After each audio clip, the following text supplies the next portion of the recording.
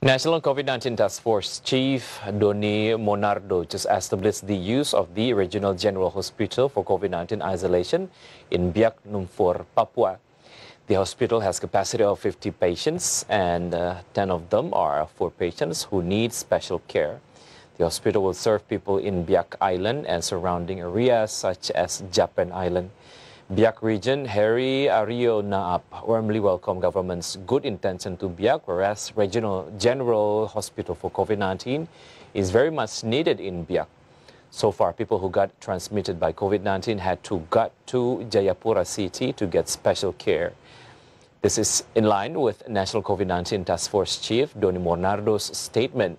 He explained that government was acting quickly because the Biak Numfor community needed a proper hospital, including for handling COVID-19. Government set 43 billion rupiah budget for the construction, whereas the budget for a Regional General Hospital comes from the National Disaster Management Agency.